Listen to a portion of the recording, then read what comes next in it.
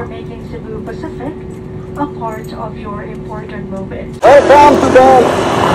Hey guys, Colz here and welcome to another matitibang travel guide. And this time, it's in Bali, my favorite country. So for this video, I will be sharing with you the most detailed, everything you need to know in traveling to Bali. That's in traveling to and around Bali, where to stay, where to eat, what places to visit, budget, itinerary, everything. And guess what? Everything is within 15,000 pesos budget. I repeat, 15,000 pesos only. Yep, it's possible, kaya stay tuned!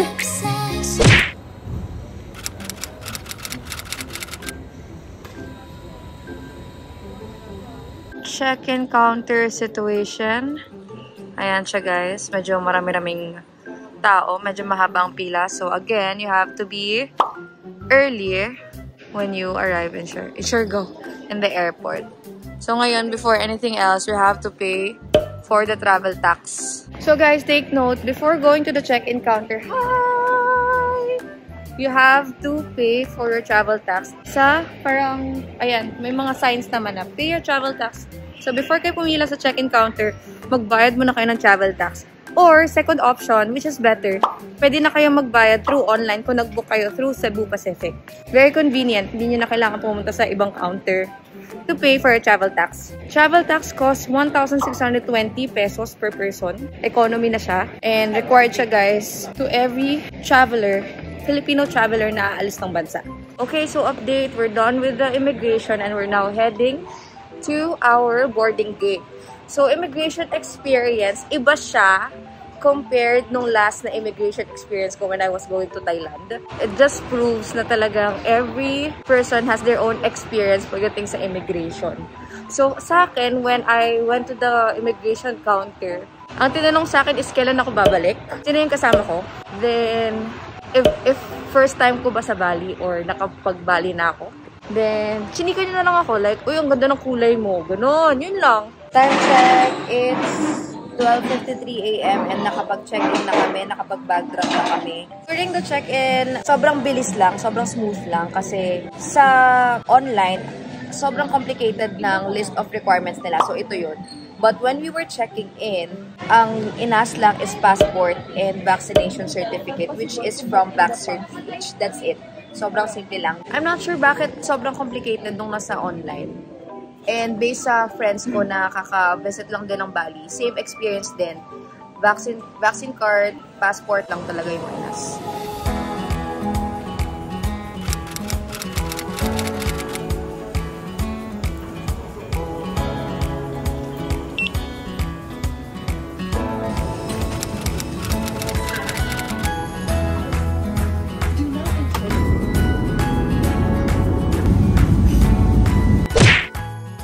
Touchdown Bali! Wala pa kaming tulog guys. First stop here in Bali Airport is, I think, this one. Health quarantine check. So this is the health quarantine check. Ang hinahanap lang naman pala sa'yo is, ayan, the passport and yung vax cert mo. So next is visa. So for the Philippines guys, like I've said a while ago, ayan, where's that? Philippines, number 49. Your visa on arrival. So, meaning, wala tayong babayaran na visa once we arrive. And it's gonna be valid for 30 days. So, diretso na kaming imigrasyon. My first tipid tips. Anwari, iinom kayo here sa Bali. Balak nyo mag-party, ganyan-ganyan. Mahal ang alak here. So, what we decided is bumili kami sa Pinas. Dinala namin dito. But take note guys, ang limit here is 1 liter per person only ang alcohol. So again, ang pwede mo nang manadala is 1 liter per person na alak. So after the customs, makikita nyo na dito yung bunch of banks na pwede kayong mag-withdraw. For me guys, I'm not sure, correct me if I'm wrong, comment down below. For the past travels dito sa Bali, lagi lang ako nag-withdraw. Hindi ako nag-money exchange from Philippine peso to IDR kasi parang feel ko ang baba ng palitan. So, mag-withdraw na lang ako. And as per my research, mas okay yung exchange rate. And minimal lang naman yung ATM charge. One of the best banks, BNI. Dito lang yan, guys. Paglabas mo sa customs, makikita mo na yung BNI. Nag-withdraw ko 1 million. Pakita ko na lang kung magkano yung exchange rate here. Ayan. Okay, so katapat lang ng BNI or katabi lang ng BNI is yung SIM cards. Ayan. So may XL Axiata and may Telkomsel. Been availing this one, Telkomsel. Ang pinakamura is 250k. That is 1,000 pesos for 18 gig. We're done with everything and we're leaving the airport. Finally. Airport transfers, there are 3 options para makapunta ka sa accommodation mo. First is, if you want it convenient, you can book a driver. Driver costs around 300k to 400, 500k, depende sa location mo, per car. So, pag 4 kayo, mas makakatipid kayo. Second option is book a Grab or Gojek. So, guys, recommended ko talaga na mag-download kayo ng Grab app at saka Gojek app. So, both of them can be used. Mag-compare na lang kayo ng prices. So, angkas gaming kami, guys. Though, ito lang naman kasi dala namin. So, mas makakatipid kami. So, our cost going to the airport via Grab bike is just 45k. Diba? Sobrang mura. So, the catch of pag nagmumura. Pag nagtitipid ka, guys, ang catch is you have to walk from there. As you can see, that's the airport over there. Over to here. Because ang Grab bikes, or I'm not sure if bikes in general, are not allowed to park inside the airport. This is the cost of pagtitipid. But if okay lang naman sa inyo, then why not, diba? Laki din ang natipid nyo.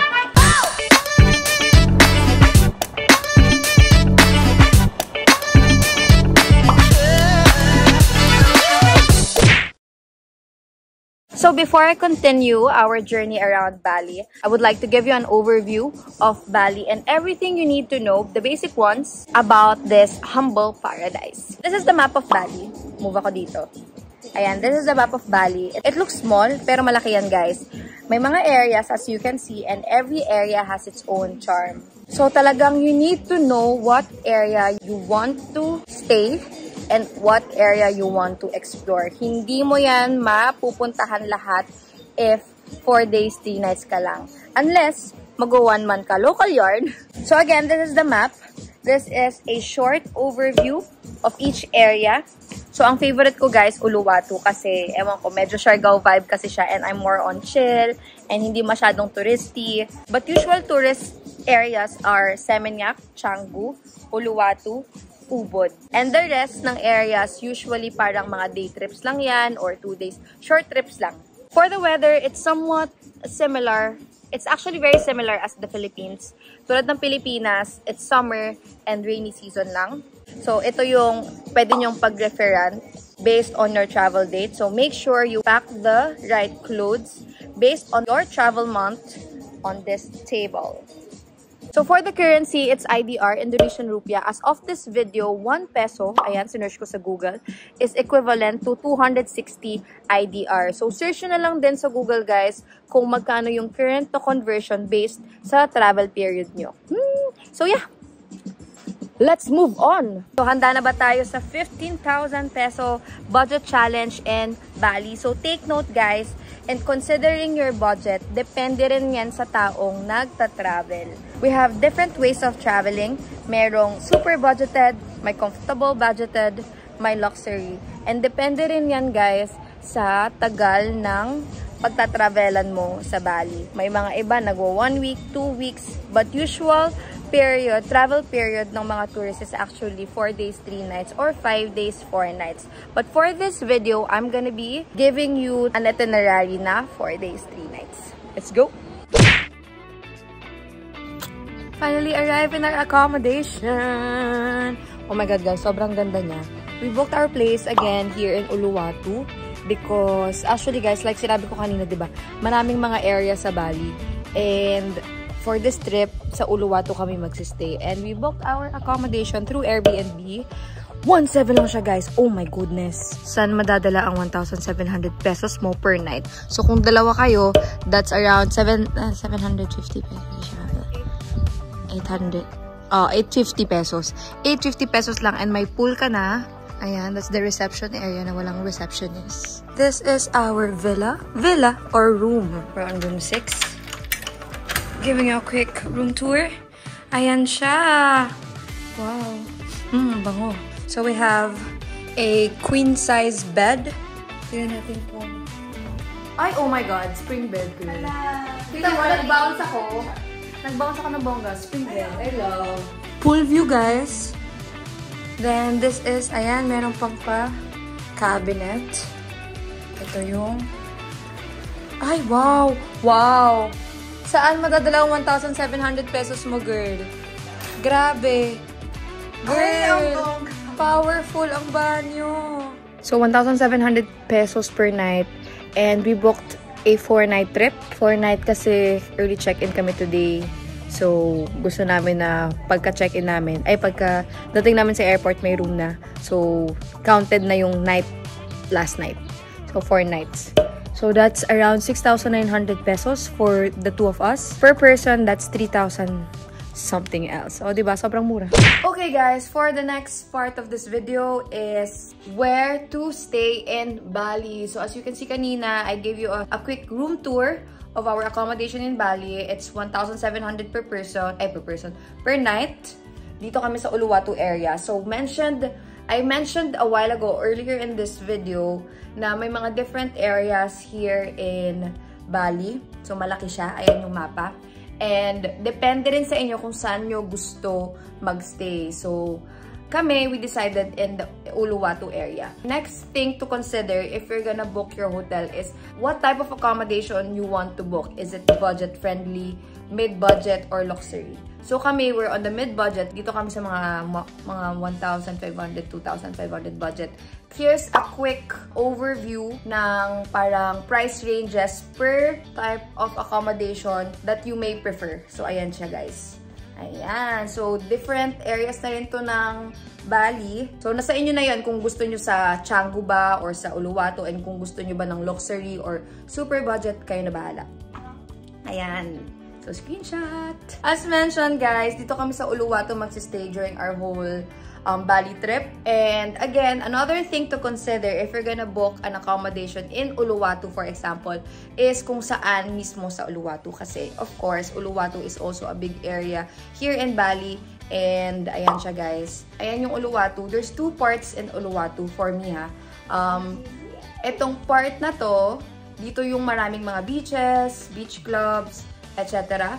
So, if you prefer na mag-beach clubs during your stay here in Uluwatu, this is the perfect area in Uluwatu to stay. Ditong part na to is busier part of Uluwatu. Dito yung mga mararaming restaurants, cafes, and dito din usually nagsisurf yung mga tao. Bet nyo yung ganong lifestyle, book your stay here in this area. So, another option, guys, if gusto nyo magtipid sa accommodation nyo, ano nga to? Pikatu Bali Residence. Ayan. So, simple lang naman siya. Basic. Merong 2 double beds. 2 double beds. Spring bed pa to, mga B. Tapos, ayan, may pa TV. Study table. Ayan. Basic lang siya, guys, actually. Really basic. This is the bathroom. And it only cost 600 pesos per night.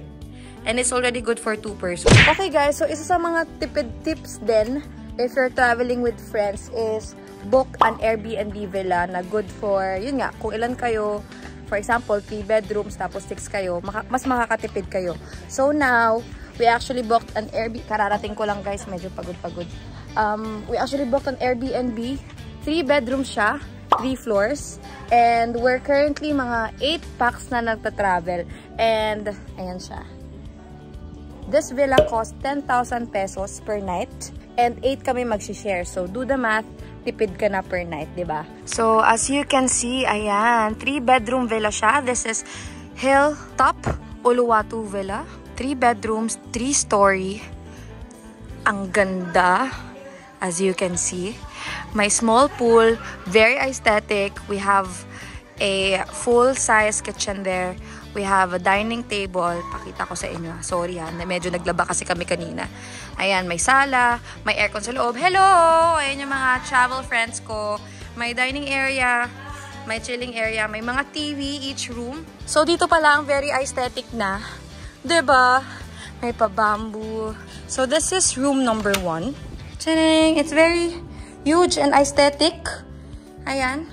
Again, merong television, merong pa-closet over here. Then, ayan siya. Our second bedroom is actually connected. May door sa labas, meron din here. The two bedrooms have their common CR. Ayan din yung room pa second bedroom. This is the second bedroom. Ayan yung luggage ko. Same setup as the first bedroom. Sayang wala na masyadong light. Pag may light, actually, mas ma-appreciate mo siya. Ayan na. Tadang! Oh my God. Ang ganda. Then, the bathroom. Perfect! Hi! Ang itim ko na. Alright guys, so where to eat? So kami ni Jamie, we're more on leaning into trying local food. Like this. Ayan. Maliban sa makakamura ka guys, kasi sobrang mura ng mga warung or local food here in Bali. Sobrang sarap nila. I'm not sure with you guys, pero pili kasi like hindi lahat ng mga peeps nabebetan ang local Indonesian food. But for me, it's super good. Right now, we're here in Babi Guling, warung Babi Guling. So, ang Babi Guling is lechon. As you can see here, ayan. Ayan lang siya. Ganito lang kasimple yung parang local restaurants nila here. And this is the look of our food. Guys, 40,000 only. And ang dami niya ng types of Babi Guling.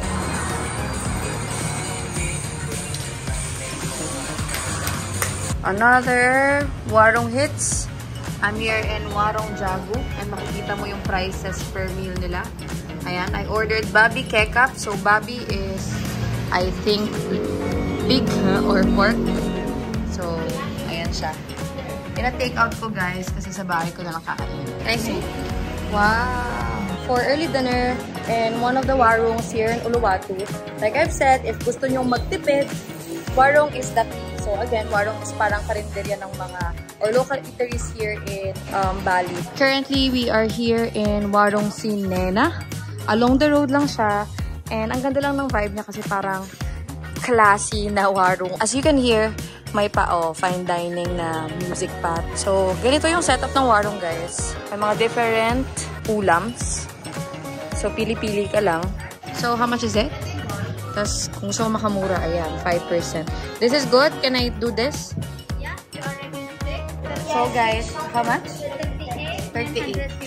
Okay, so, from 41,000 to 38K kasi nag-post ako sa stories nila, diba?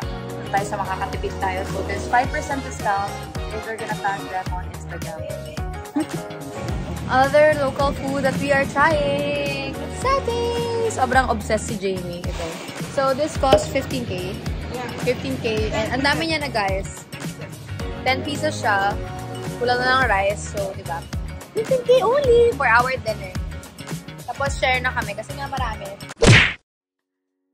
So, continuing this part na kung saan pwedeng kumain around Bali, I'm gonna be showing you, ayan, a list of restaurant price ranges around Bali depending on what type of traveler ka. Ayan siya, screenshot nyo na lang guys.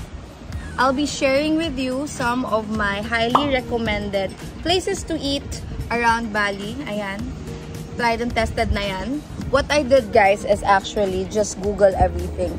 If hindi nyo bet itong mga recommendations ko, you can just Google. Sobrang dali lang. As simple as where to eat near me, restaurants near me, cafe near me. Then, once you click the search button, meron ng maraming, ayan, this is a sample, maraming options na pwede nyong pagpilian. And makikita nyo na rin kung ilang star review siya, ilan yung nag-review, kita nyo rin sa mga photos kung bet nyo ba yung vibe niya. Ganun. And now, let's move on how to get around Bali. So, usually, ako personally, nagmo-motorbike lang ako since sanay naman na ako sa Siargao. So, yun yung usually na ginagawa ko if I go around Bali. But of course, iba-iba din tayo. So, this is the list of the options that you have in getting around Bali. So, you can rent a motorbike. Depende yan sa area. In Uluwatu, it's 100K per day. In Canggu, I think it's around 75K per day. Correct me if I'm wrong. Take note guys, motorbike gas for 1 liter is 70,000 rupiah. So, nagpagas ako 2 liters. We're gonna pay 34K. for the bike gas. You can also book Grab. Mas safest yun. Grab or Gojek, you have to download the app. Itong mga apps na to, very useful yan. Based on my experience, madalas na mas mura yung Gojek. But there are also times na mas mura si Grab. So just try both of them. Wala namang mawawala. At mas makakatipid ka pa kung, you will compare both of them. Prices are so cheap. Ayan yung list. Actually, a sample of my pamasahe and Gojek and getting around. Yeah, may option na pwedeng car, pwedeng motorbike, pwedeng large car. So, kayo bahala on your liking. Next option is hiring a private driver. So, you can actually contact this person, si Kuya Puto. I tried him a few times during my Bali trip 2 months ago. And okay siya. Sobrang maalaga niya. His basic price is around 300k if hatid sundo lang. Minsan 500k pag medyo malayo. And depende rin, tumataas din siya to 700k if mas malayo yung mga places na pupuntahan mo. Pwede nyo rin siya gamitin as a driver if you wanna do a DIY tour around Bali. Hey guys! So, let's now move on to places to visit, things to do here in Bali, activities, tours, etc. So, it's our first day here in Bali and hindi muna kami nag-avail ng tours. But what we did is we just went to one of the beach clubs here in Uluwatu. Kasi itong si Uluwatu, guys, this is known for a lot of beach clubs. Kasi sobrang daming beach club dito. And one of the best ones is ito, Sunday. Ayan. So again, guys, depende yan sa preference nyo kung gusto nyong magtipid or kung gusto nyong maging maluho for a while. Diba? Kasi kami, tagtipid kami for this trip. But for this day, medyo mag-all out kami. So what we did is, yan nga, pumunta kami dito Sunday. And the entrance fee is 450,000. Pero ang 250,000 from it is actually consumable. So, we have here our food. Ayan, ang bubi ko. Malaking serving siya. Food is good. I mean, 7 over 10. Kung tagtipid kayo, then I suggest na wag muna kayo mag-beach club. Or there are actually some beach clubs here in Uluwatu that has minimal entrance fees like this. These suggestions right here. This is the look of Sunday. This is just one part of Sunday, but actually malaki siya. There's a restaurant over here. Tapos, nung pababa kami, meron kami sinakyan na parang cable car. So, ito yun. O, diba? Ang cute. Beach is over there. Take note, guys. May mga activities sila na available for free if you avail their entrance fee. There's kayaks, paddleboard, yeah, etc. But depending daw yon sa tide. Then, during the night, like 5 p.m., meron silang parang pa-bonfire. So, if you wanna check that out, make sure that you have to be here before 5 p.m. Then, every weekend, meron din silang parang live music. After the beach club, you can actually visit Padang Beach. Isa to sa mga parang sikat na beaches here in Uluwatu. Tapos, if you're bringing your own bike, ang parking lot is 1,000. So, entrance fee here in Padang Beach is 15k. Itong Padang Beach, sa baba siya. Mag-hike down na naman. Mag-stairs na naman tayo pababa, mga besh. So, parang may a secret entrance over here. Wow!